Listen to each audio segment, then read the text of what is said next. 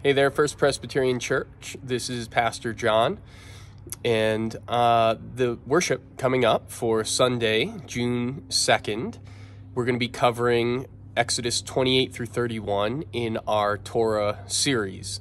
And this section of the Torah, of Exodus in particular, deals in 28 and 29 mainly with the priests and the high priests in particular. And so we get to see what they're wearing and what it's made of and their ordination.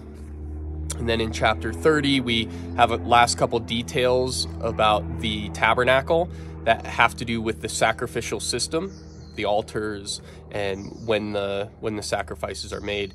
And then in 31, we have a little bit of a wrap up that concludes with the two people who are chosen to be the artisans working on the tabernacle, and finally Sabbath. And so we'll conclude on that. So look forward to seeing you here this Sunday. I hope you're doing well. I'm kind of recovering from an illness this week, but the weather's beautiful and that sure helps get some fresh air. We'll see you there.